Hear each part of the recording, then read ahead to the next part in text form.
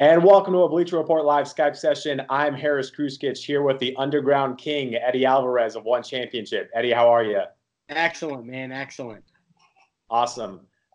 Just real quick, first and foremost, how are you doing? I know you had to pull out of the World Grand Prix. How is that recovery going? Yeah, so unfortunately 2 months back or so I had to pull out of the Grand Prix, the finals. It was like a small step back for a big large step forward. This in 2020 I want to be very active. I plan on being the world champion of one in 2020. In order for me to do that and continue to defend my belt, I'm going to have to be healthy. It was looking like going into the end of next year that I was declining.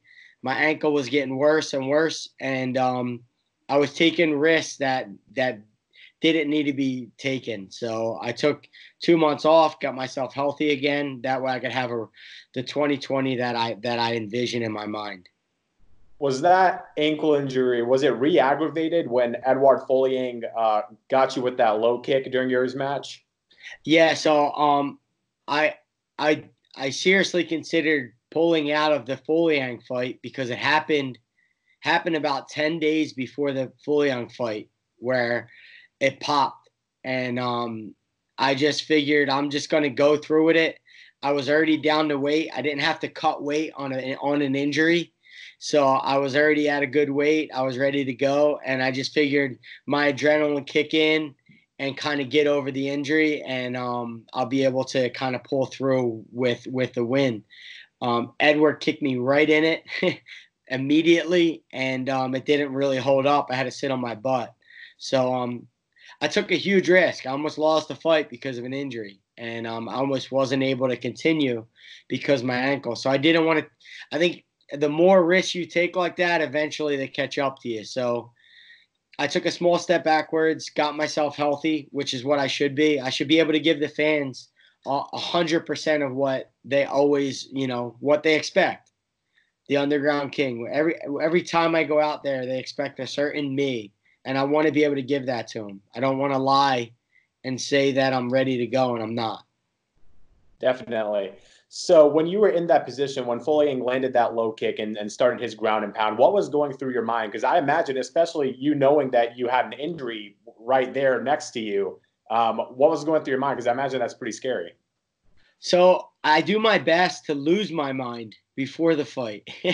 And when I say lose my mind, I mean I try to get rid of the idea of thinking a bunch. So like when people ask me what was going through my mind during a fight, to me it's a bit of a silly question because like I'm doing my best not to think anything and just be instinctual and just react.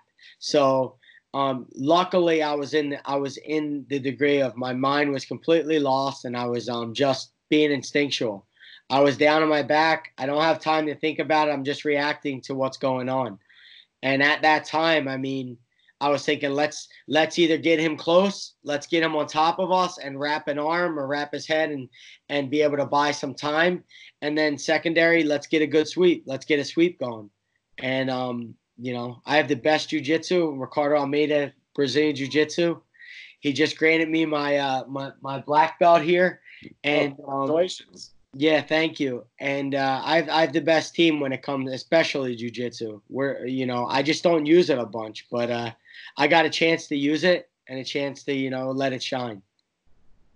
So what's the timetable now for your recovery? Are you medically cleared yet? I'm medically cleared. We just sent that to One Championship.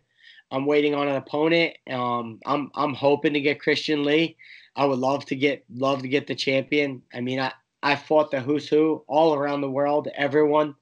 Um, I can I can beat any champion of any organization. So to be able to get Lee, it'd be an honor. I'd love to. And I'd do it right in Singapore. I think there's a fight.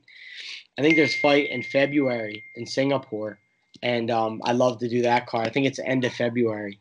So I'm already back in the gym. I've got cleared from my PT, my physical therapy. I got cleared from my specialist for my ankle, and I'm ready to go. I'm waiting on an opponent and a for sure date. Like I said, end of February, beginning of March, we're good to go. Were you surprised at how dominant Christian Lee was against Dagir Sanlayev in the World Grand Prix final? Because I think it took a lot of people like back because for some, Dagi was the favorite going into that match. Yeah, I mean, he put on a dominant performance in a short amount of time. So it just shows, he has the chops to hold that belt, to do what it takes to defend his belt on a short notice. He showed a lot to the public, not proved himself to the public, proved himself to a lot of people around the world that to be able to do it against such a dangerous opponent on a short notice fight, it was impressive. I enjoyed watching it. Last question. We saw Ben Simmons do a little MMA move during an NBA game a couple weeks ago. Is he a true MMA fighter? Are you coaching him up? So Ben messaged me afterwards and was like, "I got your tickets whenever you're ready." And I'll be going down to the Sixers game on the 18th, so next week, to ring the bell, and maybe I'll get in the locker room beforehand and do a little seminar with the guys. So when they go out there, with some new fresh stuff. Oh man, the NBA is it's gonna look a little different the more you're around them. It's gonna be the hardest team in the league. Philadelphia, we're born and bred fighters. Whether it's our hockey team, football team, basketball team, we like to fight, man. That's what we do. That's what the city's a fighting city. That's awesome, man. Well, Eddie, I appreciate you joining us. Best of luck in 2020. Hopefully we can see you fight for that belt, and hopefully we talk again with you sometime soon. Thank you, man. I appreciate it.